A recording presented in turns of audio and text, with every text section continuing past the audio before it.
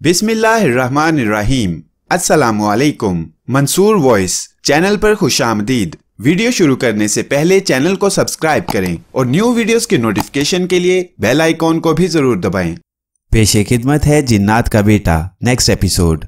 अगली सुबह काबील की आंख खुली तो उसने खुद को एक बुत के कदमों में गिरा पाया। उसके कबीले के मादर पिदर मर्दो जन का भी यही आलम था। काबील जूं ही होश में आया उसने मोहब्बत को खाली पाया। फिर उसने यासूत को आवाज दी। उसी लम्हा यासूत एक बुत के अकब से नमूदार हो गया। सारीना अपने मिज़मार के साथ उसके साथ थी। वो काबील के पास गई और उसके हाथ को अपने हाथ में लेकर बोली, ये रात कैसी गुजरी? काबील उसकी रफाकत के सहर में डूब गया और बोला, तू जब तक काबील के पास रहेगी और मिज़मार की धुनें बखेरेगी उसे कोई गम नहीं रहेगा। इस दौरान यासूत ने बनु काबील के मदहोश लोगों को उठाया। हर एक अपनी हालत पर शर्मसार भी था, लेकिन सारीना और यासूत ने उनके दिलों से शर्मो हया का मादा निकाल दिया और कहा कि वो इब्लीसी इबादत के दौरान जब तक अपने नफ्स की बात नहीं मानेंगे उनकी इबादत कबूल नहीं होगी। यासूत और सारीना ने बनु काबील के 2 मर्दों और 2 औरतों को अपने पास रोक लिया और बाकी को कामकाज पर जाने के लिए कह दिया। फिर वो उन चारों को लेकर काबील के पास आए और बोले, बनु काबील के सरदार, तेरे कबीले के ये 2 मर्द और 2 औरतें इब्लीसी कुव्वतों से मुज़य्यन किए जाएंगे। आज से ये मोहब्बत में रहेंगे। काबील बोला, तुम इन्हें कैसा इल्म सिखाना चाहते हो? सारीना बोली, हम इब्लीसी तागूती ताकतों का जहर इनकी रगों में उतार देंगे। कोई भी इंसान इन पर गालिब ना आ सकेगा और ये अपने इल्म ताकत से पहाड़ों को भी जमीन पर उठाकर फेंक देंगे। काबील बोला, ठीक है, तुम इन्हें ये इल्म सिखा दो। मैं चाहता हूं कि तुम ये इल्म मेरे कबीले को सिखा दो। लेकिन क्या? यासूत ने पूछा। मुझे यकदम ख्याल आया कि तुम्हारे होते हुए इनको अलूम सिखाने की क्या जरूरत है? तुम हमारे निगहबान नहीं हो? तुम भी तो माफूकुल फितरत हो। तुम भी तो पहाड़ उखाड़ सकती हो। तुम्हारी ताकत के आगे कोई भी इंसान दम नहीं मार सकता। ए काबील, तुम ठीक कहते हो, मगर वो काम जो इंसानों के खिलाफ करने हैं, हम ज़ाहरी तौर पर वो काम नहीं कर सकते। अगर इब्लीस की ताकतें बजाते खुद दुनिया के ये काम अंजाम देने लगें तो जिन्नात उनके खिलाफ उठ खड़े होंगे। कानून फितरत का तकाजा है कि हम पसे पर्दा रहकर तुम्हारी मदद करें। वैसे भी तुम जानते हो कि इंसान अशरफुल मखलूकात है और वो अपने अलूम की वजह से इब्लीस और फरिश्तों पर अफजल है। लोहे को लोहा ही काट सकता है काबील, इसलिए इंसानी बदनों में हम कुव्वतें दाखिल करके इंसान को मजबूत तो बना सकते हैं मगर खुद उनकी जगह नहीं ले सकते। काबील एक बार फिर बोला, यासूत, ये इल्म तुम मुझे सिखा दो। यासूत कहने लगा, ए काबील, तुझे इन अलूम की जरूरत नहीं है, इसलिए कि इब्लीस मुहाफिज है और फिर इब्लीसी कुव्वतों के पैकर ये 4 इंसान भी तेरी हिफाजत के लिए काफी हैं। यासूत और सारीना ने काबील को मुतमईन कर दिया और उसे कबीले में वापस भेज दिया। फिर वो 4 इंसानों को मोहब्बत के बड़े बुत के पास ले गए। सारीना और यासूत कई रोज तक उन्हें तागूती ताकतें सिखाते रहे। आखिरी शब जब चारों इब्लीसी अलूम से मुज़य्यन हो गए तो सारीना काबील के पास गई और उसे खुशखबरी सुनाई कि उसके कबीले के 4 फर्द तागूती ताकतों के माहिर हो गए हैं और मोहब्बत में ही रहेंगे। काबील को तजस्सुस हुआ और कहा कि वो उन 4 की ताकत का मुजाहिरा देखना चाहता है। लिहाजा सारीना उसे लेकर मोहब्बत में चली गई और उसे इब्लीसी तख्त पर बिठा दिया। उसने ताली बजाई और यासूत 4 को लेकर हाजिर हो गया। काबील उन्हें देखकर दंग रह गया। दोनों मर्द कहरो गजब और ताकत के मजहर दिखाई देते थे। उनके चेहरों से रौनत और नफरत और अक्से इब्लीस टपक रहा था। लड़कियां हुस्न की बारिश से भीग रही थीं। उनके नर्मो नाजुक बदन से गैर मरई ताकतों की लहरें उठ रही थीं और आंखों में हवस और इंतकाम के शोले भड़क रहे थे। काबील, ये नौजवान जो मेरे बाएं तरफ खड़ा है इसका नाम काबूत है और मेरी दाएं जानिब खड़े नौजवान का नाम साबूत है। यासूत ने दोनों जवानों का तारुफ करवाया तो सारीना लड़कियों का तारुफ कराने लगी। ए काबील, ये लड़की जो तेरे पास खड़ी है तू इसे बखूबी जानता है। ये तेरे बेटे की पोती ज़ाला है। तू जानता है कि ये लड़की तुम्हारे कबीले की सबसे हसीन दोशीज़ा थी, मगर अब मैंने इसे हुस्न के अलावा इब्लीसी अलूम की माहिर बना दिया है। ये मिज़मार बजा के और रक्स पेश करके दुनिया को मदहोश कर देती है। और ये दूसरी लड़की जो ज़ाला की हमजाद है इसका नाम मिज़ाला है। ये भी होश रुबा रक्स और दिल रुबा अदाओं से मर्दों को घायल कर देती है। ज़ाला और मिज़ाला दोनों इब्लीसी ताकतें हासिल कर चुकी हैं, इन चारों को इब्लीस ने ये ताकत दी है कि ये किसी भी तरह का भेष बदल सकते हैं और आंखों से ओझल हो सकते हैं। उनका तारुफ कराने के बाद काबील ये जानकर मसरूर और बेताब हो गया कि उसके कबीले के ये नाकाबिले तस्खीर फर्द अब उसकी हिफाजत करेंगे। यासूत ने काबील की बेताबी बढ़ाई। ए मेरे सरदार, काबूत, साबूत, जाला और मिजाला अब बनु शीस अलैहिस्सलाम के इलाके में जाएंगे। तुम जानते हो कि कुछ दिनों तक बनु शीस अलैहिस्सलाम ईद की खुशियां मनाने के लिए पहाड़ों से उतरेंगे और मैदानों को आबाद करेंगे। इब्लीस का हुक्म है कि ये चारों ईद के उस मेले में अपने फन का इजहार करके बनु शीस अलैहिस्सलाम के दिलों को मुसख्खर कर लें। हमने दिलों को मुसख्खर करने के हथियारों से इन चारों को लैस कर दिया है। बनु आदम और बनु शीस अलैहिस्सलाम हर साल ईद मनाते थे और इस मौका पर दोनों कबाइल एक दूसरे के साथ मिलकर खेल तमाशे दिखाते और खुशियां मनाते थे।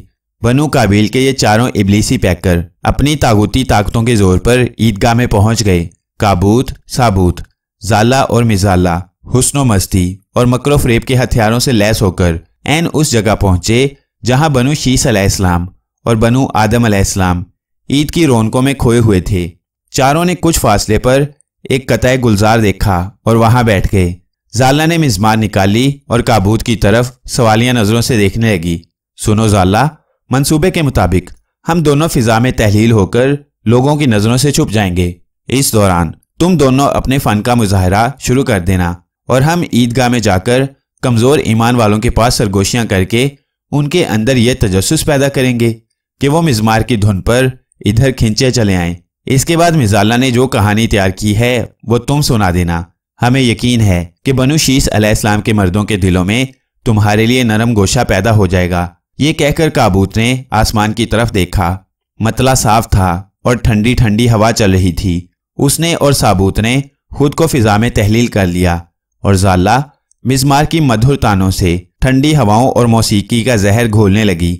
मिजाला उठकर मिज़मार की धुनों पर विजदानी रक्स पेश करने लगी और जब दोनों के फन एक दूसरे में जज्ब हुए तो माहौल पर सहर तारी होने लगा। जाला मिज़मार बजाने में महव हो गई और मिजाला के बेताब मुश्ताक कदम रक्स के दिल फरेब मनाजिर पेश करने लगे। काबूत और साबूत इस दौरान ईदगाह के हजूम में पहुंच चुके थे। मिज़मार की दिल फरेब आवाज वहां पहुंच रही थी और लोग बेताबी से इधर उधर देख रहे थे।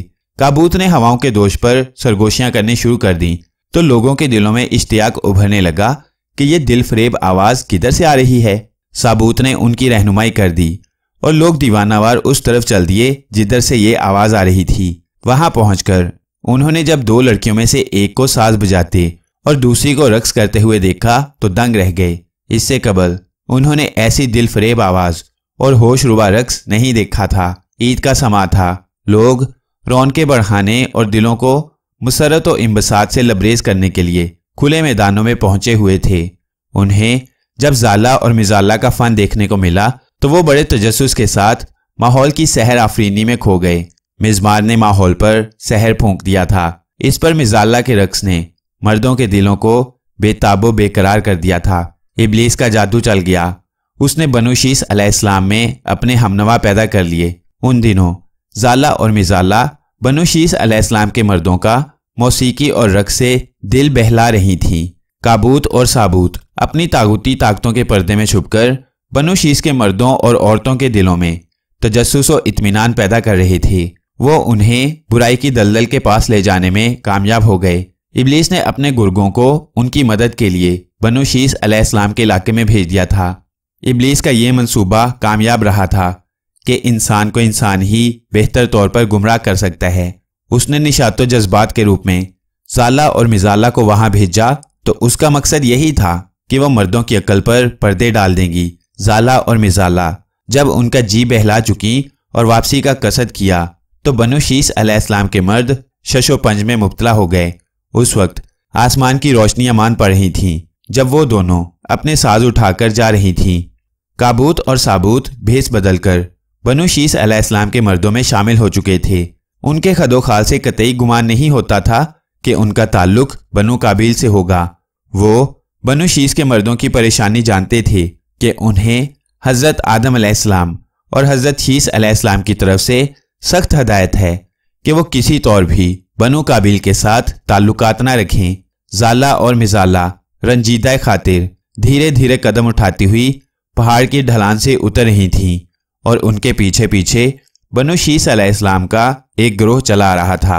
उन दोनों ने लम्हों में उन्हें असीर कर लिया था और पूरा गिरोह उन्हें किसी तरह अपने से जुदा नहीं करना चाहता था, लेकिन वो अबुल बशर के हुक्म की खिलाफ वर्जी नहीं कर सकते थे।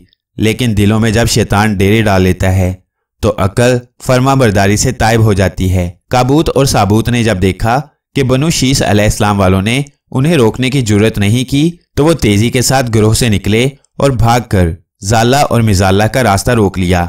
वो दोनों काबूत और साबूत को पहचान गई थीं, लेकिन उन्होंने आंखों में शनासाई नहीं आने दी और रंजीदा होकर बोली, बनु शीस अलैहिस्सलाम के नौजवानों, तुमने हमें क्यों रोका है?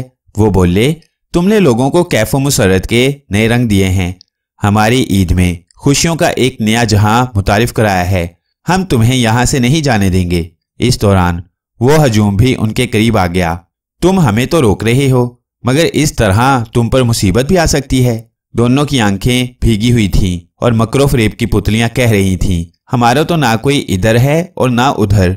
हमें बनु काबील वालों ने इसलिए निकाल दिया कि वो हमारे फन के कदरदान न थे और हम उठते बैठते सोते जागते बनु शीस अलैहिस्सलाम के मर्दों के तराने गाती थीं।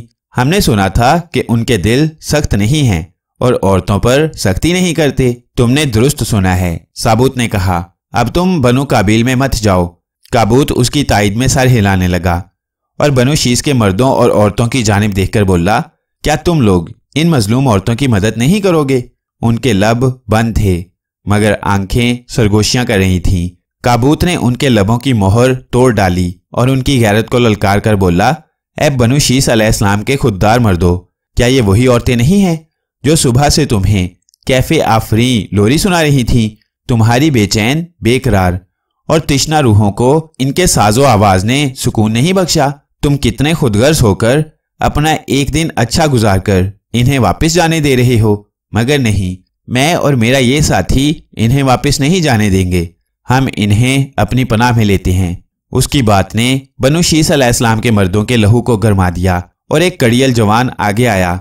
मेरा नाम सिता है और इन दोनों हसीनाओं को अपनी पनाह देता हूँ। ये कहकर वो जाला और मिजाला के करीब आ गया और नखूत और तकब्बुर के साथ बोला, तुम में से कोई इनकी हिफाजत की जिम्मेदारी उठाए या ना उठाए, अब सिता इनकी कफालत हिफाजत का जिम्मेदार है। सिता बनु शीस में काबिल कदर नौजवान था। वो ताकत और दानाई में भी यकता था तो जिद और खुदसरी में भी हवाला सिफ्त था। सिता के बोलते ही पूरे हजूम ने जाला और मिजाला को घेरे में ले लिया और उन्हें लेकर बस्ती में वापस आ गया। कोहिनूज की तारीख गार में बैठा इब्लीस अपनी मखलूक को बदी की तालीमात दे रहा था। उस लम्हे एक शैतान हरकारा वहां पहुंचा और बोला, ऐ शैतानुल अर्ज, जाला और मिजाला बनु शीस के मर्दों के दिल जीत चुकी हैं। इब्लीस की बदगुमा झुलसी हुई रूह इस खुशखबरी पर मस्ती से झूमने लगी। बनु काबील के पांचों नौजवान सवा, यगूस, याऊक, नसर और सर कोहिस्तानी गार में अबुल बशर, हजरत आदम अलैहिस्सलाम, हजरत शीस अलैहिस्सलाम और कबीले के बरगजीदा मर्दों के साथ इबादत में मसरूफ थे। हजरत आदम अलैहिस्सलाम ने इबादत के बाद उन्हें मुखातिब किया और कहा, सरकश बनु काबील में ये 5 नौजवान अल्लाह के तोहफे और नेमत हैं। इन पर कड़ी आजमाइश भी गुजरेगी मगर इनके दम से बनु काबील में नेकी और रास्तबाजी पैदा होगी, बुराई खत्म होगी, बदी की तारीकियों में नेकी के चिराग रोशन होंगे। हमें मालूम हो चुका है कि अजली दुश्मन इब्लीस मरदूद ने बनु काबील को बुत परस्ती पर आमादा कर दिया है और उनकी औरतें बनु शीस अलैहिस्सलाम के मर्दों का दिल बहलाने के लिए यहाँ आ चुकी हैं। ये कातिबे तकदीर और मालिकुल अर्ज का फैसला है कि इंसानों को आजमाया जाएगा। जो अल्लाह की इबादत करेगा अल्लाह उसे अपनी कुदरत से रिज्क अता फरमाएगा। वो हर तरह की आजमाइश से मुस्तस्ना होगा। ए अल्लाह के फरमा बरदारो, सुनो, हमारा वक्त रुखसत आ रहा है। अल्लाह मालिक ने हमारे फर्जंद शीस अलैहिस्सलाम को नबूवत से मबूस किया है। याद रखो, उनकी अताअत और फरमा बरदारी बिल्कुल इस तरह करना जिस तरह हमारी अताअत तुम पर वाजिब है। शैतान मरदूद का मुकाबला करना और उसे अपनी बस्तियों से बाहर निकाल दो। उसके हरकारे तुम्हारी बस्तियों में फैल चुके हैं। उसने इंसानों को अपनी तागूती ताकतों का असीर बना दिया है। ये तुम पर फर्ज है کہ شیطان کی طاغوتی طاقتیں ختم کرنے کے لیے انسانوں کے دلوں کو ایمان کی قوت سے مضبوط بنا دو۔ انہیں بتا دو کہ خرافات اور کیف و مستی کے یہ اسباب اور ہتھیار ابلیس کے پیدا کردہ ہیں۔ انہیں یہ بتا دو کہ دلوں کا اطمینان و سکون اور راحت صرف اللہ کے ذکر میں ہے، ہماری اطاعت و فرما برداری میں ہے۔ انہیں یہ بھی بتا دو کہ اللہ اپنا وعدہ پورا کرتا ہے۔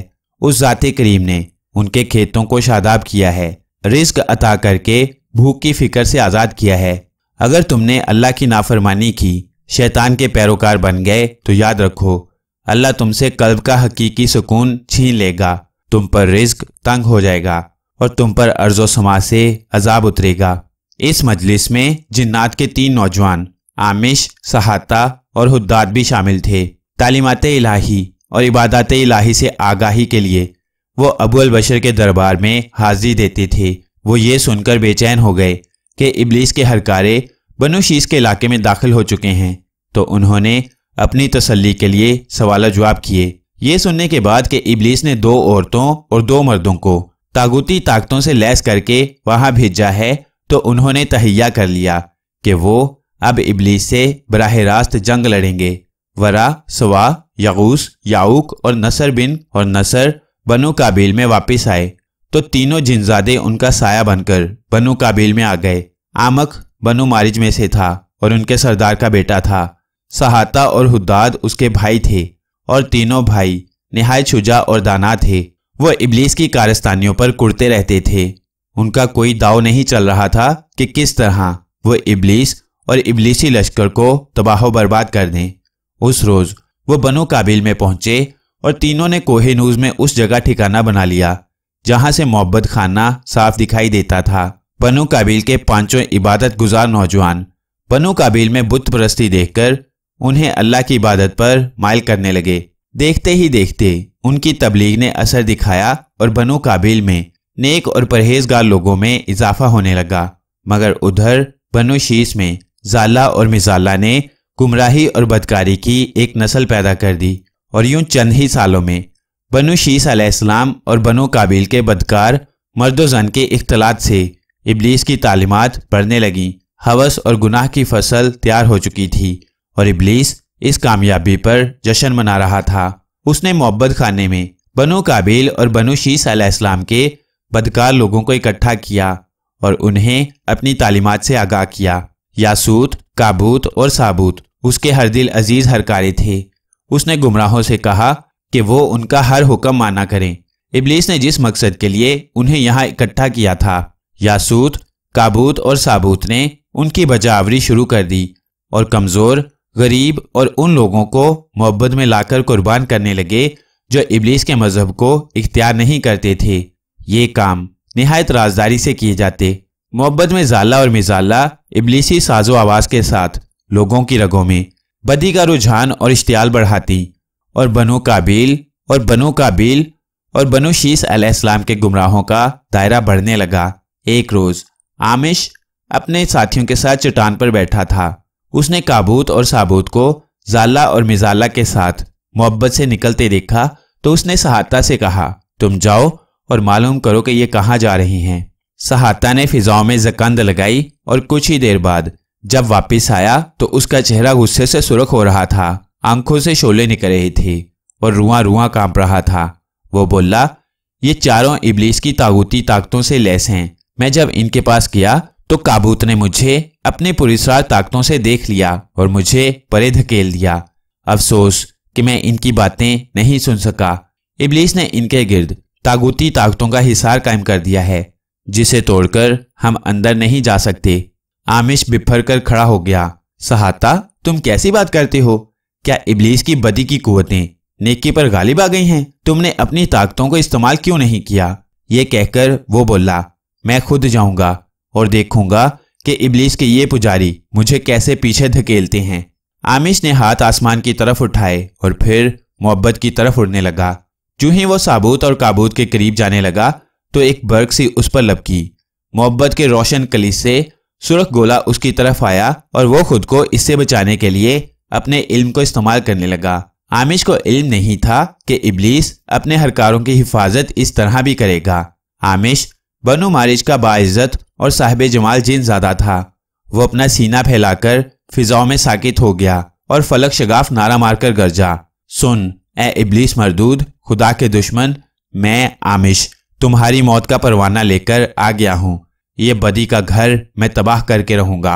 आग का सुरख गोला आमिश के करीब आ चुका था। उसने अपने फौलादी बाजों को हरकत दी और एक दुआ पढ़कर उस तरफ फूंक दी। आग का गोला पानी के बुलबुले की तरह फटकर बिखर गया। उधर काबूत और साबूत ने जाला और मिजाला को अपनी पनाह में ले लिया और बोले, यहां से भाग चलो, जिन्नात और इब्लीस में लड़ाई होने वाली है। उसी लम्हा यासूत वहां नमूदार हुआ। उसकी देवियां उसके साथ थीं और सब नजरें उठाकर आमिश की जानिब देखने लगी। सुरख चट्टानों से ऊपर उसका पैकरे बेकरा कोसारों पर साहिबा की तरह फैल गया था। यासूत ने मोहब्बत की जानिब हसरत से देखा और अपने साथियों से बोला, आमिश एक शुजा और इल्म के नूर में ढला हुआ जिन ज़्यादा है। आह कि ये हमारे मोहब्बत को तबाह करके टलेगा। काबूत ने यासूत को दिल गिरफ्ता देखा तो बोला, क्या आमिश इतना ही ताकतवर है? हाँ, वो जिन्नात जो अल्लाह की इबादत में मुस्तगरक रहते हैं, इब्लीसी लश्कर पर तबाही बनकर आते हैं। आमिश और इसके साथी ऐसे ही जिन्नात में से हैं। ऐ काबूत, इब्लीस ने तुम्हें अपनी तागूती ताकतों से मुज़य्यन करने के अलावा तुम्हें जिन्नात पर काबू पाने की भी ताकत और दानाई दी है। तुम यहां से भागने की फिक्र न करो, बल्कि इसके मुकाबले पर डट जाओ। इब्लीस और हम इसका मुकाबला नहीं कर सकेंगे। इब्लीस ने तुम इंसानों को तागूती ताकतों से इसलिए सरफराज किया कि सिर्फ एक इंसान ही जिन्नात का मुकाबला कर सकता है। यासूत की बात सुनकर काबूत बोला, काश तुम हमें ये पहले बता देते और हम इसके साथी को पकड़ लेते। यासूत ने उन्हें आमी से लड़ने के गुर बताए। फिर कहा, मैं अपने साथियों को लेकर जा रहा हूं।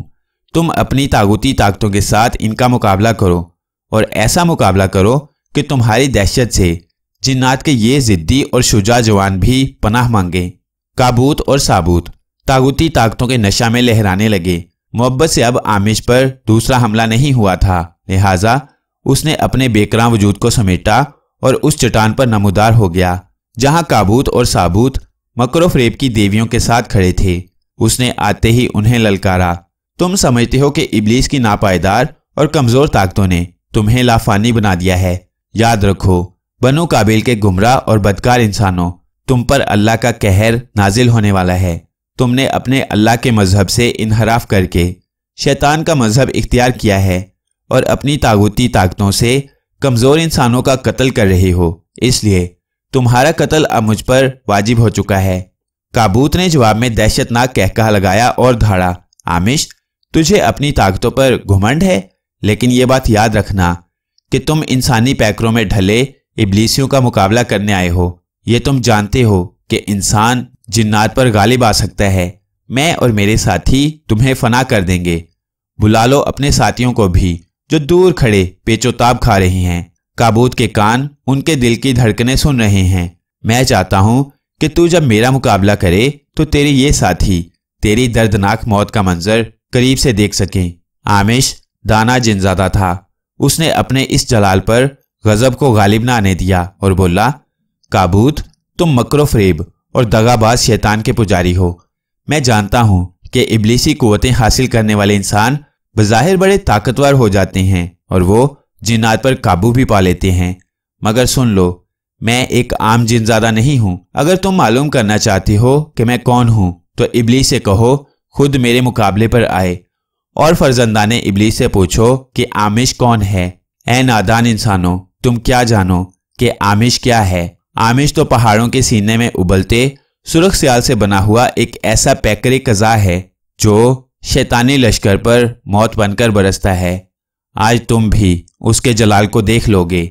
ये कहकर आमिश चट्टान से नीचे उतरा और साबूत और काबूत की जानिब बढ़ने लगा और इससे कबल कि आमिश उन पर हमला करता, साबूत और काबूत ने इकट्ठे अपनी तागूती ताकतों को इस्तेमाल किया और बिजली का एक खौफनाक तूफान उमड़ आया और आग के तूफानी सुरख गोले आमिश पर बरसने लगे। जाला और मिजाला हजियानी कहकहे लगाने लगी। आसमान पर यकायक सुर्ख व स्याह माहौल छा गया और कोसारों पर आग बरसने लगी।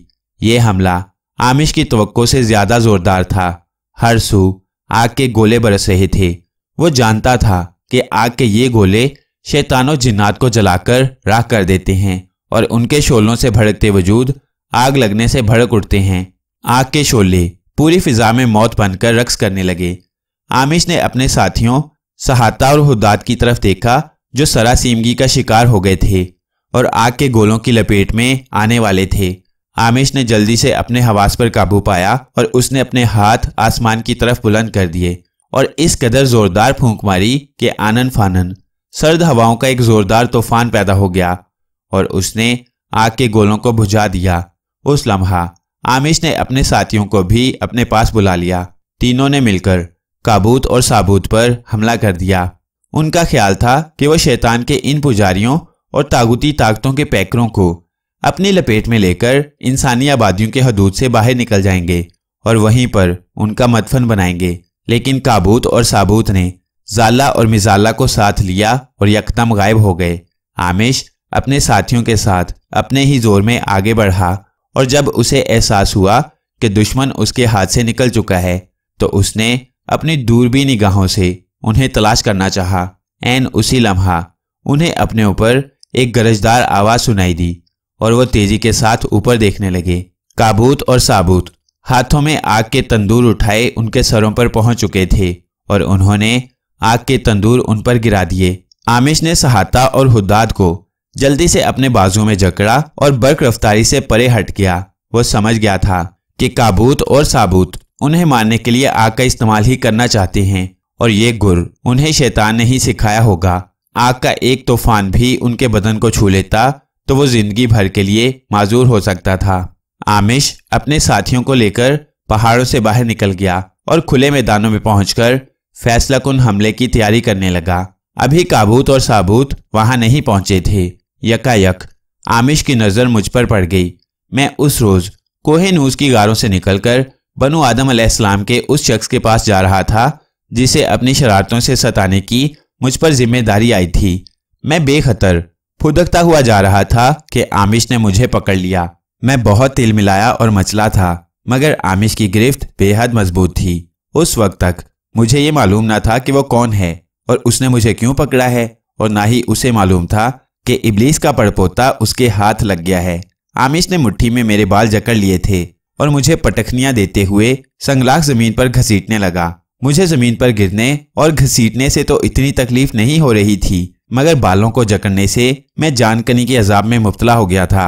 मैंने उसे डराया धमकाया और कहा, ऐ नादान, तुम मुझे पकड़कर अपनी जान अजाब में डाल रही हो। तुम्हें अगर मालूम हो गया कि मैं कौन हूं तो तुम्हारा दम निकल जाएगा। लेकिन आमिश पर मेरी धमकी का कोई असर न हुआ और उसने अपनी गिरफ्त मजीद मजबूत कर ली। वो पहाड़ों जैसी ताकत का मालिक था। उसका सर, आंखें बहुत बड़ी थीं। मैं नहीं जानता था कि ये कोई जिनज़ादा है। पहले मेरा ख्याल था कि ये औलादे शैतान में से कोई बिगड़ा हुआ शैतान होगा जिसने किसी अदावत की वजह से मुझे पकड़ लिया था। लेकिन जब मैंने दुहाई दी और मेरी चीखों पुकार से कोसारो अर्ज भी बैन करने लगे तो मखलूक इब्लीस को खबर हो गई कि हामा किस मुसीबत में मुब्तला हो गया है। इब्लीस लाकीस मेरा बाप अपने दूसरे भाइयों और माँ तरतबा के साथ उधर को भागे मगर मुझे आमिश के हाथों में देखकर वो पहाड़ की चोटी पर ही खड़े रहे। पूरी मखलूक इब्लीस चारों तरफ से पहाड़ों पर खड़ी मेरी बेबसी और दुर्गत का नजारा कर रही थी। मेरी चीखों से उनके दिल दहल रहे थे लेकिन कोई भी मेरी मदद के लिए आगे नहीं आ रहा था।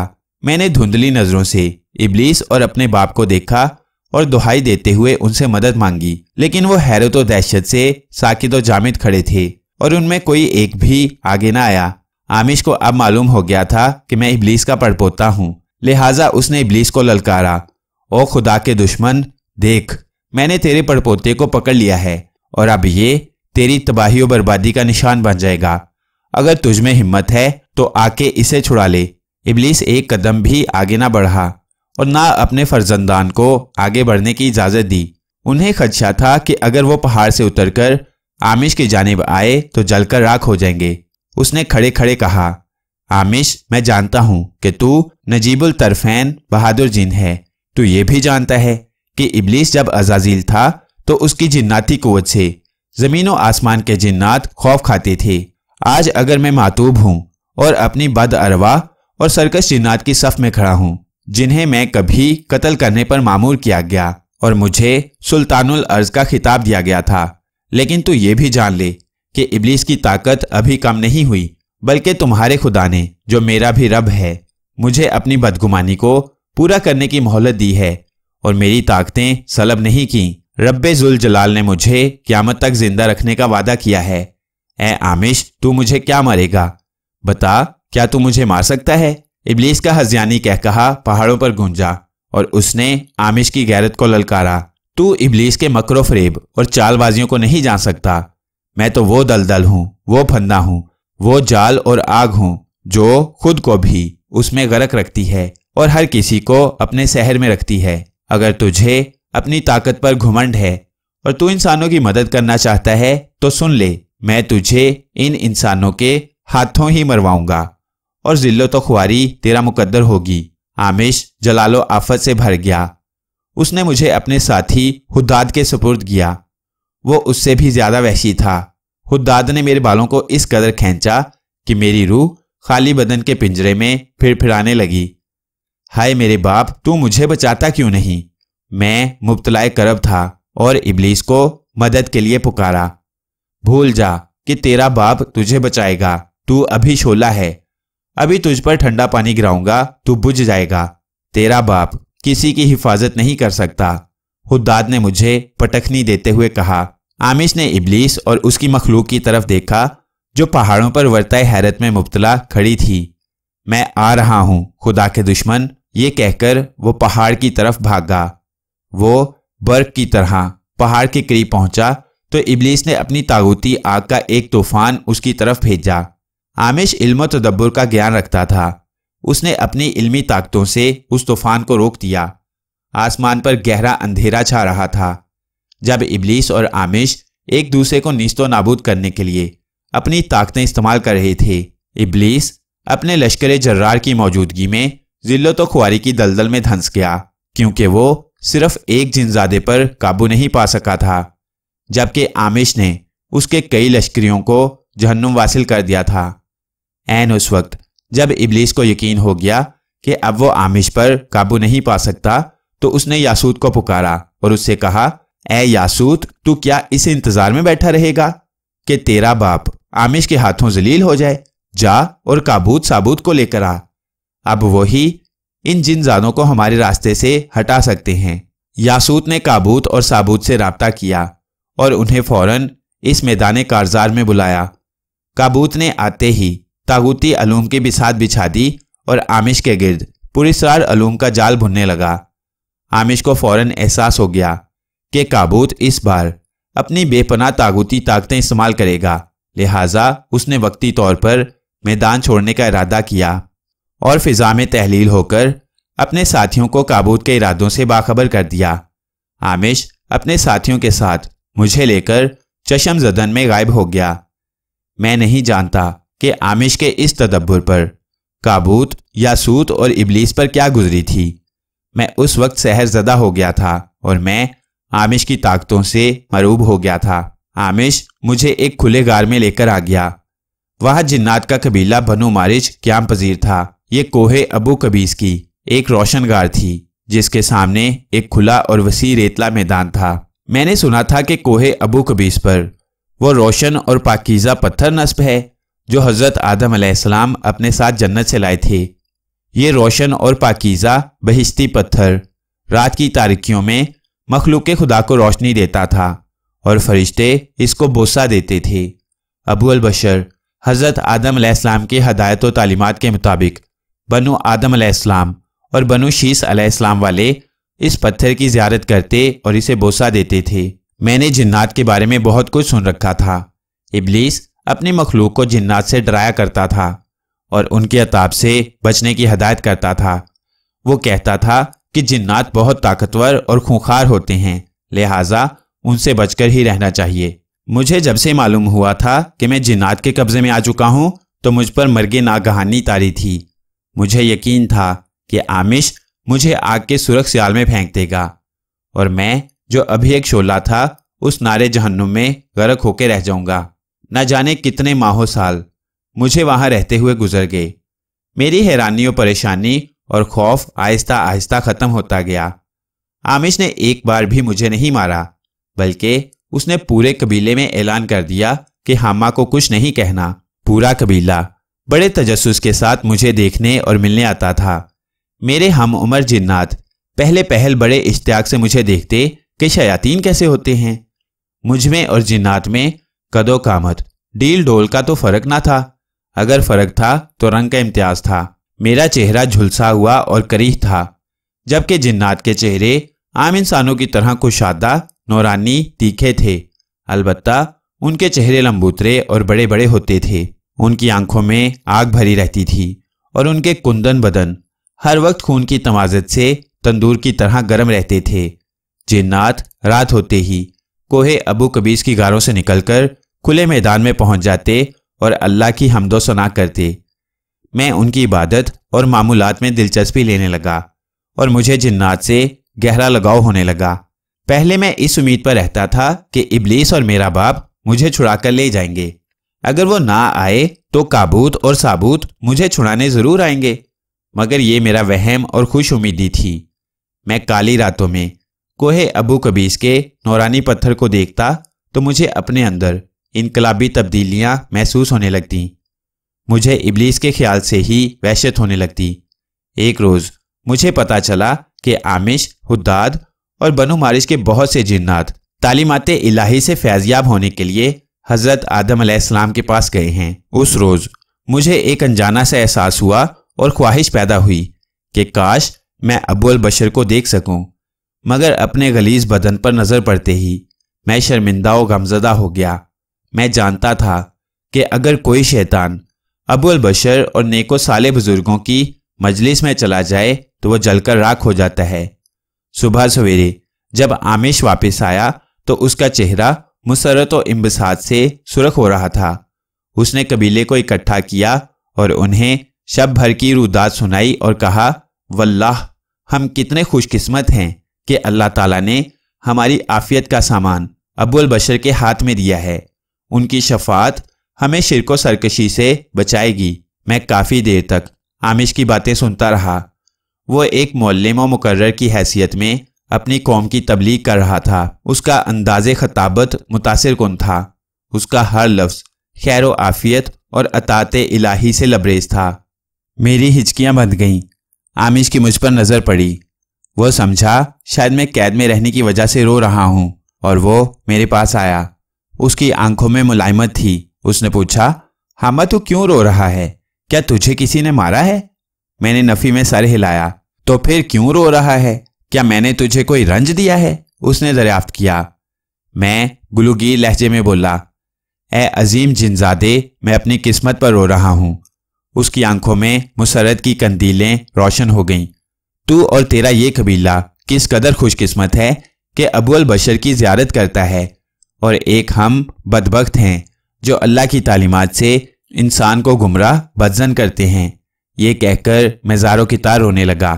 آمش نے اپنا مہربان ہاتھ میرے کاندھے پر رکھا۔ حامہ، تیرے یہ آنسو اور گریہ زاری بتاتی ہے کہ تیرے اندر اصلاح کی روشنی پیدا ہو رہی ہے۔ میں نے نم نظروں سے اس کی جانب دیکھا۔ ہاں اے بچے، ابھی تیری عمر ہی کیا ہے، مگر تو اب تک بہت سے انسانوں کو گمراہ کر چکا ہے۔ کیا میں درست کہہ رہا ہوں؟ آمش نے پوچھا۔ ہاں اے عظیم آمش، ابلیس نے مجھے بنو کابیل اور بنو آدم علیہ السلام میں ایسے لوگوں پر مسلط کیا تھا جو طہارت و پاکیزگی کا ارادہ کرتے تھے، اور میں انہیں گندا و غلیظ رہنے پر اکساتا تھا۔ میں شرمندہ سا ہو کر کہنے لگا، ابلیس مردود اپنی اولاد کو بچپن میں ہی انسانوں پر مسلط کر دیتا ہے۔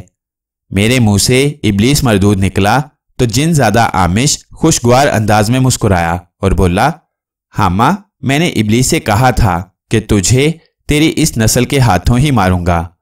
آج تو نے یہ کہہ کر ثابت کر دیا کہ تو ابلیس مردود کی حقیقت جان گیا ہے۔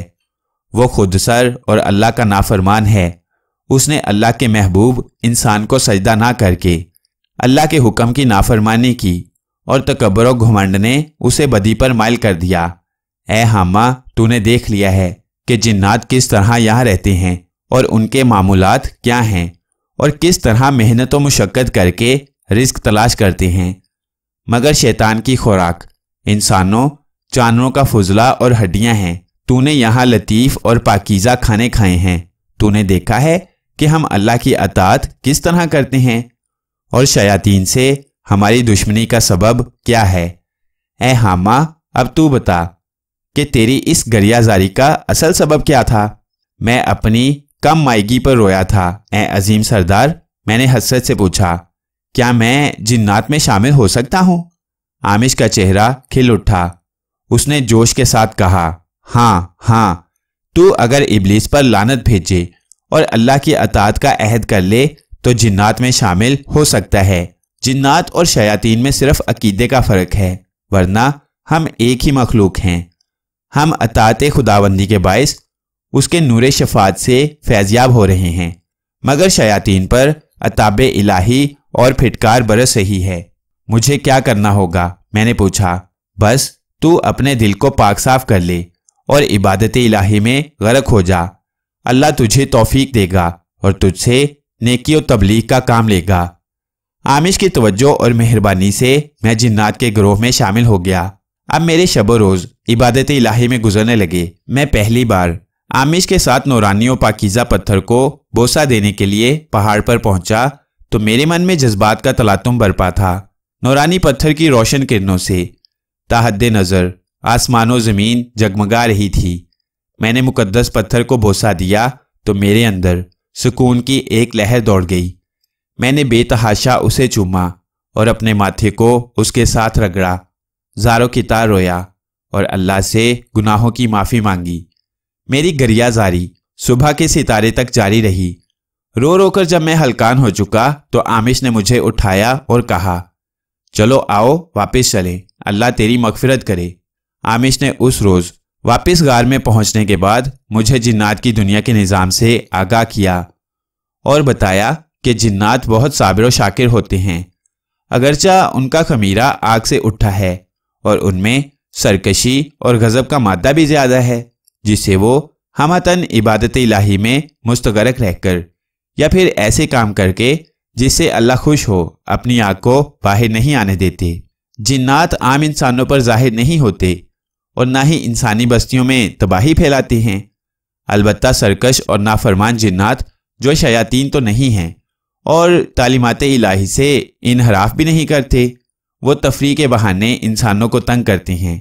ایسے شرارتی جنات کمتر درجہ کے جنات کہلاتے ہیں۔ میں اب عامش کا محافظ بن گیا تھا اور اس کے ساتھ رہنے لگا، لیکن وہ مجھے ابو البشر کے پاس نہیں لے کر گیا تھا۔ اس نے کہا تھا کہ میں اپنی پوری اصلاح کروں گا، اس کے بعد وہ مجھے وہاں لے کر جائے گا۔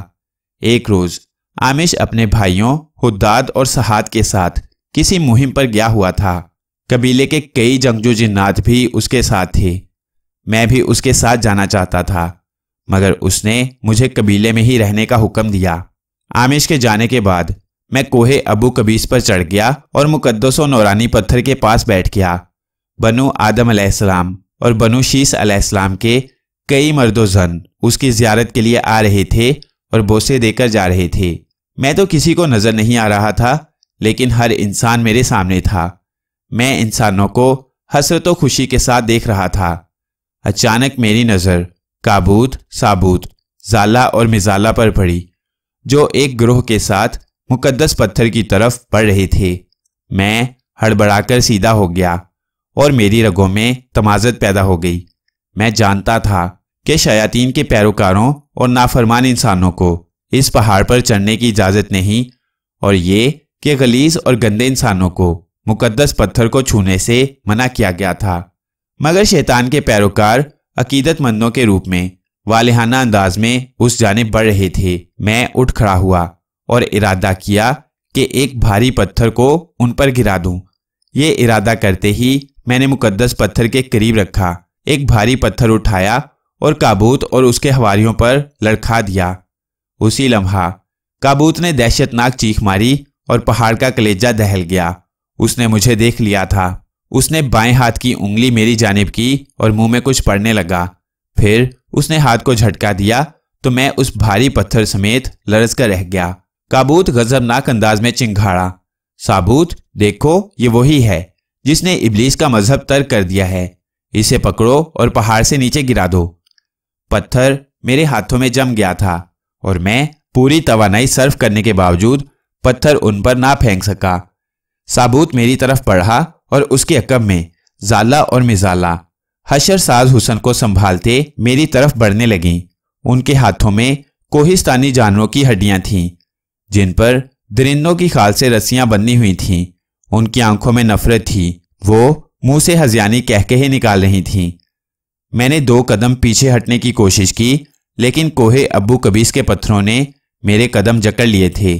میرا قہر و غضب میرے اندر ہی تحلیل ہو گیا اور کابوت اپنے ساتھیوں سمیت موت کا پیامبر بن کر میرے سر پر پہنچ گیا۔ میں تو پتھر کی طرح ساکت و بے جان ہو گیا تھا۔ کابوت، ثابوت، زالہ اور مزالہ کے لبوں پر شیطانی مسکراہٹ رقصاں تھی۔ ان کے ساتھ آنے والے فضا میں چھپے ہوئے میرے وجود کو دیکھنے سے قاصر تھے۔ انہیں نہیں معلوم تھا کہ وہ جس شیطانی گروہ کی رہنمائی میں کوہ ابو کبیس پر آئے ہیں، وہ ابلیس کے پڑپوتے حامہ کے ساتھ محاذ آرائی شروع کر چکے ہیں۔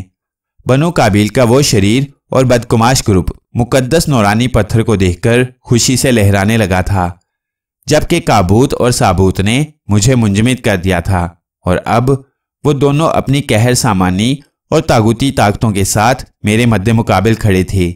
زالہ اور مزالہ نے میری بے بسی پر ہذیانی کہکہا لگایا اور ہاتھ میں پکڑی ہڈی کو میرے پہلو میں مار کر مزید کہکہے لگانے لگیں۔ کابوت نے ایک بھاری بھرکم ہاتھ میرے سینے پر رکھا اور میری آنکھوں میں آنکھیں ڈال کر گھرایا۔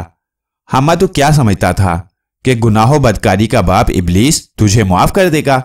تو نے ہمارے دشمنوں کے ساتھ مل کر ابلیسی لشکر کو تباہ و برباد کرنے کے خواب دیکھے ہیں، تو سن اے حامہ، میں تجھے اس پہاڑ کی بلندی سے نیچے گراؤں گا تو تیرا وجود اس کی پستیوں میں تلاطم مچانے والے سرخ سیال میں غرق ہو جائے گا۔ میں نے چاہا کہ کابوت کو اس کی بات کا جواب دوں، مگر میری زبان میرے جبڑوں تلے یوں دبی ہوئی تھی جیسے کسی بھاری پتھر کے نیچے درخت کا بے بس پتا دب جاتا ہے۔ ثابوت نے کابوت کی بات کو آگے بڑھایا اور میرے سینے پر ہاتھ مار کر دھاڑا، سن اے حامہ، اگر تو یہ سمجھتا ہے کہ تو غول ابلیس سے بغاوت کر کے جنات کے گروہ میں شامل ہو گیا ہے تو یہ تیری بھول ہے۔ جنات تجھے کبھی اپنے قریب نہیں آنے دیں گے۔ تو پیدا ہی شیطان ہوا تھا اور ہمیشہ شیطان ہی رہے گا۔ تیری عافیت اسی میں ہے کہ جنات کے گروہ سے نکل آ اور شیطان کے غول بیابانی میں شامل ہو جا۔ ثابوت کی بات سن کر میرے اندر آگ بھڑک اٹھی۔ دل میں آیا کہ کاش میں یہ پتھر اس کے سر پر مار سکتا، لیکن ان دونوں کی طاغوتی طاقت نے مجھے بے بس و لاچار کر دیا تھا۔ غصے کی آگ سے میرا وجود جل رہا تھا۔ میں نے دل میں کہا، اے خدا کے دشمنوں، تم اور تمہارے ابلیس پر 1000 مرتبہ لعنت۔ خدا کی قسم، اگر حامہ کو 100 زندگیاں میں ملیں تو وہ ہر لمحہ ابلیس مردود پر لعنت بھیجتا رہے گا۔ میرے دلی تاثرات چہرے پر حویدہ ہو رہے تھے۔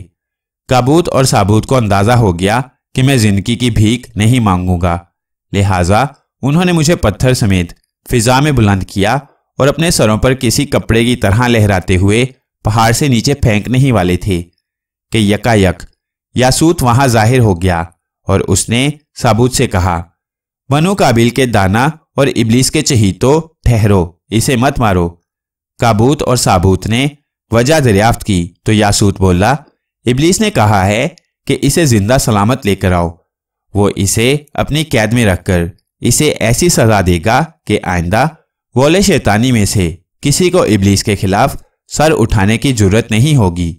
ابلیس نے کہا ہے کہ جو شیطان بغاوت کر کے جنات کے گروہ میں شامل ہوگا اس کی سزا صرف موت نہیں ہوگی، کیونکہ موت تو اذیتوں اور سزاؤں سے بچ نکلنے کا راستہ ہے۔ وہ اپنے پڑپوتے کو اس وقت تک اذیت دے گا جب تک یہ جنات کا مذہب چھوڑ نہیں دیتا۔ یاسوت تو مجھے ان دونوں سے لے کر کوہ نوز کی تنگو تاریک غاروں میں آ گیا، مگر اس نے کابوت اور ثابوت سے کہا کہ وہ آمش، سہات اور حداد کا کوہ ابو کبیس میں رک کر انتظار کریں۔ یاسوت نے انہیں بتا دیا تھا کہ تینوں بھائی کسی مہم پر گئے ہیں اور جب وہ واپس آئیں گے تو تھکے ہوئے ہوں گے، لہٰذا اس وقت ان پر حملہ کر کے انہیں ختم کیا جا سکتا ہے۔ میں نے سنا تو یاسوت کے ہاتھوں سے نکلنے کے لیے بہت زور لگایا، لیکن اس نے مجھے बालों से मजबूती के साथ जकड़ रखा था। मैं तुम्हें ये बता दूं कि जिन्नात की ताकत का राज उनके सर के बालों में होता है। जब भी कभी जिन्नात को बेबस व लाचार करना हो और उन्हें मुस्तकिल अपने काबू में रखना हो तो उनके बालों को अपनी गिरफ्त में ले लेते हैं, जिसके बाद उनके बदन से वक्ती तौर पर ताकत ज़ाइल हो जाती है। कोई भी ऐसा इंसान जो जिन्नात या शरीर जिन्नात यानी शयातीन को अपने कब्जे में करना चाहता हो, वो पहले उसे अपने इल्म के जरिए पकड़ता है, फिर उसके चंद बाल उतारकर अपने पास रख लेता है। अगर उन बालों को जला दिया जाए तो मुवक्किल जिन्नात व शयातीन जलकर राख हो जाते हैं। जो आमिल उनकी राख संभाल कर रखता है और फिर उसे अपने मखसूस अलूम के लिए इस्तेमाल करता है, वो कायनात में बिखरी हुई मखलूक़े जिन्नात के कहर से बचा रहता है। उस आमिल के हाथों मरने वाले जिन की राख हासिल करने के लिए जिन्नात बड़ी तगोदो करते हैं, और अगर कोई जिन वो राख हासिल करने में कामयाब हो जाए तो फिर उस आमिल का जिंदा बचकर रहना मुश्किल हो जाता है। यासूत ने मुझे इब्लीस के सामने पेश किया। उस वक्त वो गोले बियाबानी के दरमियान बैठा हुआ था। उसके सामने आग का एक बहुत बड़ा अलाव रोशन था, जिसके गिर्द उसकी दासियां रक्स कर रही थीं। उनके हाथों में कोहिस्तानी जानवरों की हड्डियां और मिसबार थीं। इब्लीस ने मुझ पर कहर की नजर डाली, फिर उसके लबों पर तागूती मुस्कुराहट मचलने लगी। उसने मेरे बाप को बुलाया और उससे कहा, हाँ माँ, तुम्हारा बेटा है, बोलो, इसको क्या सजा दोगे? मेरे बाप ने अपने बाप के कदमों में सर झुकाया और हाथ बांधकर खड़ा हो गया। ऐ बदी के खालिक, तुम मुझसे बेहतर सजा देने का हक रखता है। हमबम 2 कदम पीछे हटा और फिर अपने बाप लाकी से कहने लगा, ऐ मेरे बाप, तू जानता है कि मैंने आज तक इब्लीसी तालीमात की बजावरी में कभी कोताही नहीं की और मैं हमेशा जिन्नात का दुश्मन रहा हूं। मैं किस जुबान से कहूं कि मेरा बेटा जिन्नात का रफीक बन गया है और इसने मेरे और मेरे बाप को मरदूद कहा है। ऐ मेरे बाप, उठ और मेरे इस नाखलफ बेटे को सजा दे। मेरा दादा लाकीस उठा और उसने अलाव में से एक जलती हुई लकड़ी उठा ली और मेरे सामने आ खड़ा हुआ। तू जिन्नात में शामिल हो गया है, इसलिए आज से तेरी सजा शुरू। ये कहकर उसने जलती हुई लकड़ी मेरी पिंडली पर रख दी और मेरा वजूद जलने लगा। मैंने जोरदार चीख मारी और तड़पने लगा। मेरा बाप आगे बढ़ा। उसने दूसरी लकड़ी अलाव से निकाल ली और उसने मेरी दूसरी पिंडली जला डाली और बोला, हाँ माँ, अब तो चलने फिरने और उड़ने से माजूर हो गया है। चूंकि इब्लीस अभी तुझे जिंदा सलामत रखना चाहता है, इसलिए हम तुम्हें अभी जान से नहीं मारेंगे।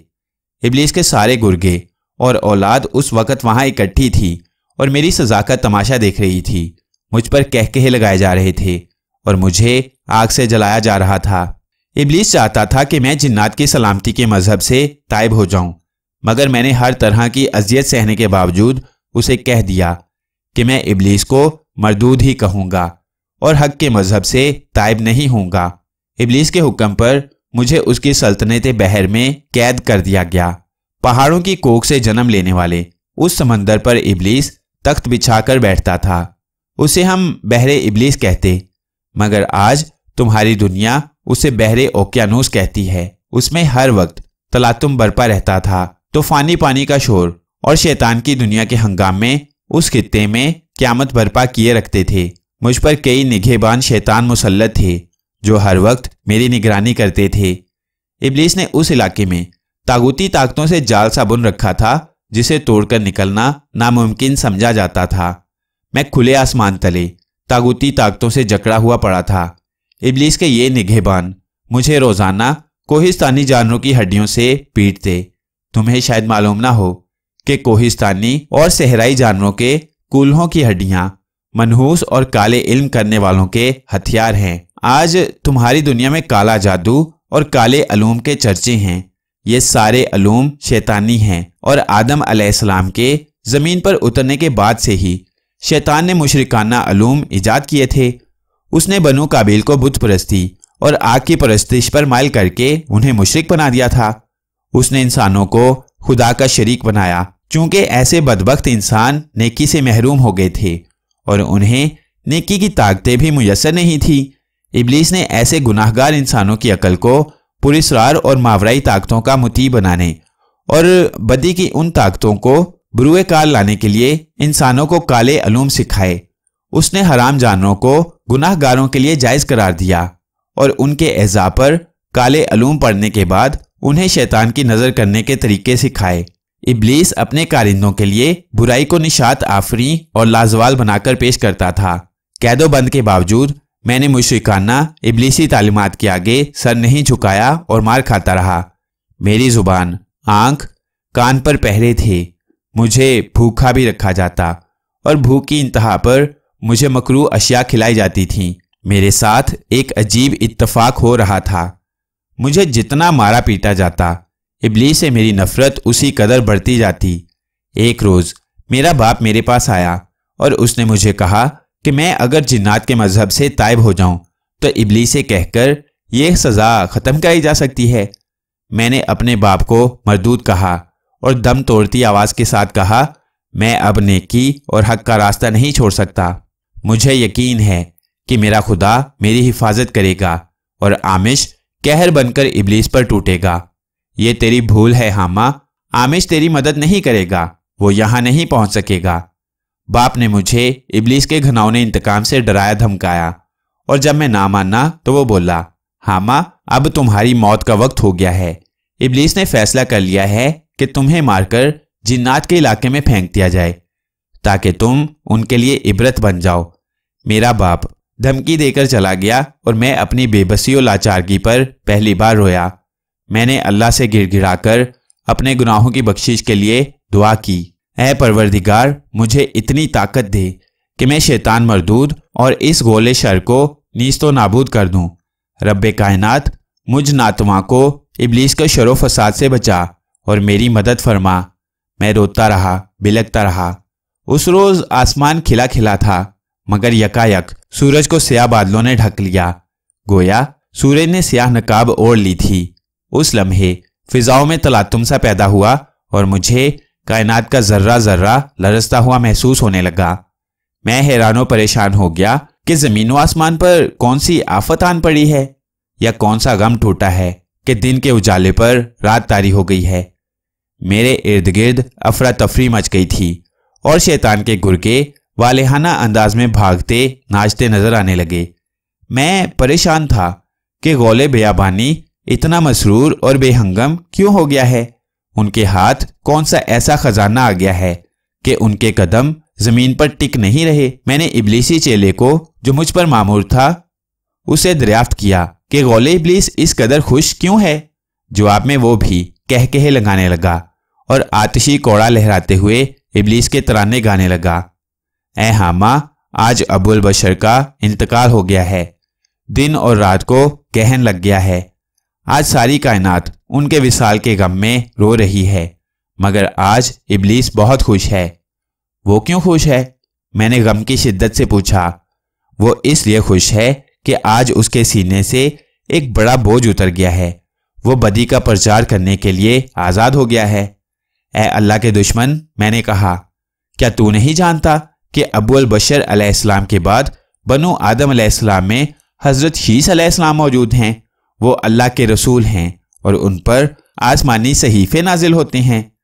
اے حامہ ہم جانتے ہیں کہ حضرت شیس علیہ السلام کے علاوہ بنو آدم علیہ السلام میں ایسے صالح جوان و بزرگ موجود ہیں جو اسلامی تعلیمات کی تبلیغ کرتے ہیں، لیکن تو نہیں جانتا کہ حضرت آدم علیہ السلام کے وصال سے ابلیس کو کتنی خوشی ہوئی ہے۔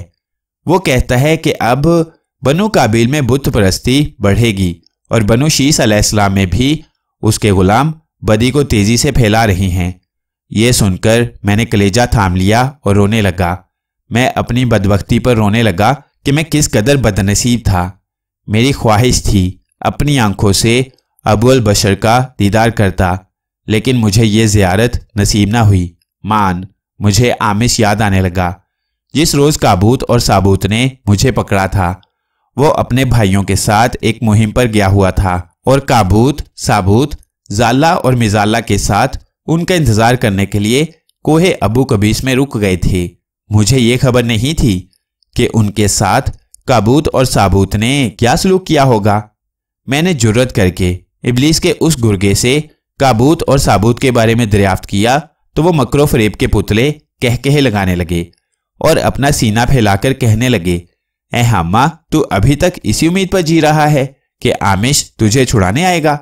اے بدبخت، کابوت اور سابوت نے آمش کے دونوں بھائیوں سہات اور حداد کو مار دیا ہے، مگر افسوس کہ اس جنگ میں آمش بچ نکلا ہے۔ کابوت اور سابوت کی فتح پر ابلیس نے بہت بڑا جشن منایا تھا۔ میرے غم کا پیمانہ اب چھلکنے لگا تھا۔ میں نے کہا، خدا کے دشمنوں، ابلیس مردود کے ساتھیوں، اس وقت سے ڈرو جب اللہ کا قہر تم پر نازل ہوگا۔ تم نے نیک جنات کو مروا کر جنات کی انتقام کی آگ کو بڑھا دیا ہے۔ وہ وقت اب دور نہیں رہا جب کوہ نوز کے بطن میں گناہوں کی دلدل پر کھڑا ابلیس تمہاری موت پر پچھاڑے مار مار کر روتا ہوا ملے گا۔ میں چیخ چیخ کر ابلیس مردود پر لعنت بھیجنے لگا تو جواب میں وہ مجھے آتشی کوڑوں سے پیٹنے لگے۔ شب و روز، ماہ و سال گزر گئے، گویا صدیاں ہی بیت گئی تھیں۔ میں بہت لاغر ہو گیا تھا۔ مجھے آمش کا غم کھا رہا تھا کہ میری وجہ سے اس کے دونوں بھائی مارے گئے ہیں۔ ایک بار میرے دل میں خوشکن امید پیدا ہوئی کہ میں ابلیس سے معافی مانگ کر ایک بار آزاد ہو جاؤں اور پھر جنات کے پاس پہنچ کر ابلیس کے خلاف لشکر جرار لے کر جاؤں، مگر میرا تقوی اور ایمان کی مضبوطی نے اس شیطانی وسوسے کو ختم کر دیا اور میں نے تہیہ کر لیا کہ میں مر جاؤں گا مگر ابلیس سے معافی نہیں مانگوں گا۔ یہ ایک سیاہ رات تھی۔ غول ابلیس حسب معمول انسانی بستیوں میں فساد و گناہ کی چنگاریاں سلگانے جا رہا تھا کہ یکایک آسمان سے آتشی بارش ہونے لگی۔ سرخ ستارے ٹوٹ کر زمین پر گرنے لگے۔ مجھے معلوم تھا کہ فرشتے اس ابلیسی لشکر اور جاسوسوں پر شعلے برساتے ہیں جو آسمانوں کی خبریں لینے جاتے ہیں۔ اس رات بہت دیر تک آسمان سے شعلے گرتے رہے اور ابلیسی جاسوسوں کو راکھ بناتے رہے۔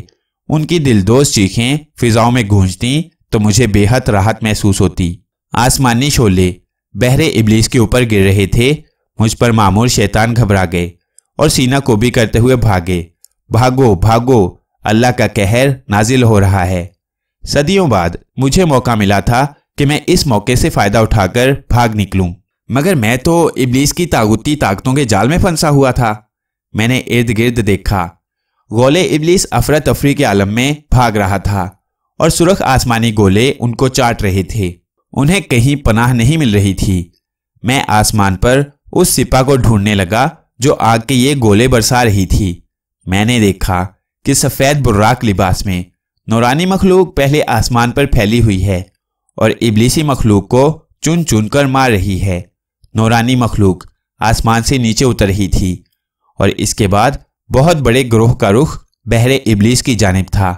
میں نکاہت کے باوجود اٹھا اور انہیں مدد کے لیے پکارنے لگا۔ میری آواز ان تک پہنچی تو ایک نورانی پیکر میرے پاس آ گیا۔ وہ سفید لباس پہنے ہوئے تھا جس سے نور ہی نور جھلک رہا تھا۔ اس کی روشنی سے میری آنکھیں چندھیا گئیں۔ ہاما، میں آ گیا ہوں، وہ پیکر جمال و جلال بولا۔ یہ آواز آمش کی تھی۔ میں نے تیزی سے اٹھنا چاہا تو لڑکھڑا کر رہ گیا۔ میرے لبوں سے سسکی نکلی، آمش میرے محسن۔ آمش نے طاغوتی جال توڑ دیا اور مجھے اپنے ساتھ لپٹا لیا۔ معاف کرنا ہاما، مجھے بہت دیر ہو گئی تم تک پہنچتے ہوئے۔ میں نے آمش کا ہاتھ تھام لیا اور اسے بے تحاشا چومنے لگا اور اسے اپنی آنکھوں سے لگانے لگا۔ اے عظیم آمش، تم دیر سے بھی آئے ہو تو کیا ہوا؟ تیرا ہاما تجھے دیکھ کر اپنے غم بھول گیا ہے۔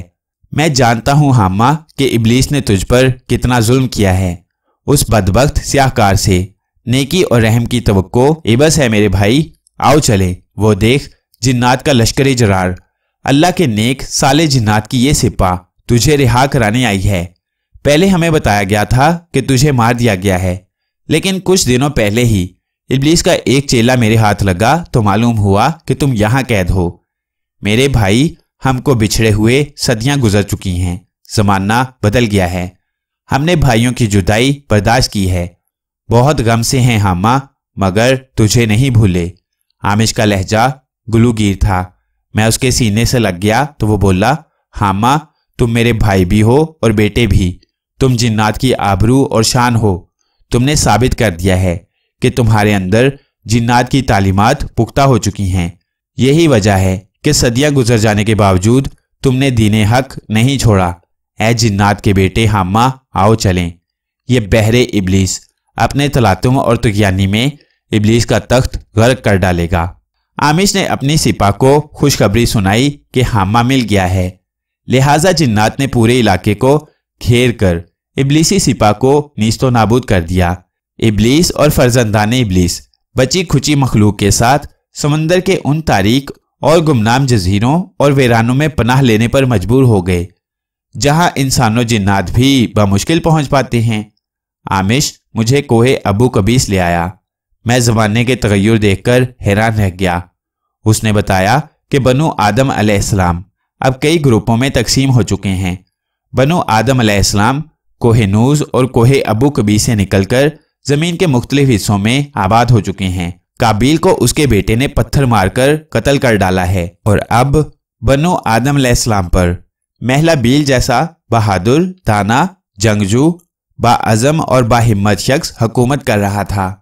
حضرت شیس علیہ السلام کے وصال کے بعد ان کے بیٹے انوش نے بنو شیس پر حکومت کی تھی، اور انوش کے بعد اس کا بیٹا کینسن تخت حکمرانی پر جلوہ گر ہوا تھا۔ محلہ بیل کینسن کا بیٹا تھا۔ محلہ بیل ابلیس کا سخت دشمن تھا۔ وہ علوم کی طاقت سے بہرہ مند تھا۔ وہ گھڑ سواروں کا جتھا لے کر عجمی ممالک کی طرف بڑھا تھا، اور اس نے 7 ملکوں کو فتح کر کے مقبوضات میں شامل کیا تھا۔ محلہ بیل نے ہی بابل اور سو سے اقصا کی بنیاد رکھی اور بلند پختہ عمارتیں تعمیر کرتے تھے۔ محلہ بیل کو جب معلوم ہوا کہ ابلیس اور کچھ شریر جنات انسانوں کو تنگ کرتے ہیں، اور اس نے بنو کابیل میں بت پرستی، آگ پرستی، سورج پرستی جیسے عقائد کو جنم دیا ہے، اور سلامتی کا مذہب شدید خطرے میں ہے، تو اس نے جنات کو حکم دیا کہ وہ ابلیس کی سپاہ غول بیابانی پر حملہ کرے۔ آمش نے حکم پاتے ہی ابلیس کی سپاہ کو گاجر مولی کی طرح کاٹ دیا تھا اور مجھے زندہ بچا لایا تھا۔